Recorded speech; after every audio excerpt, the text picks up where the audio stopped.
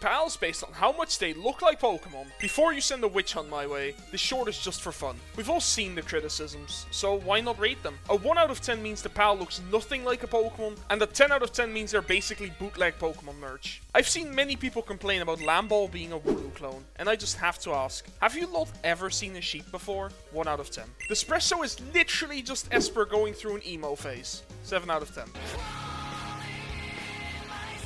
People keep comparing Tomat to Gliscor, and I really just don't see it outside of the gliding wings. Also, is it just me or does he look like a Sonic villain?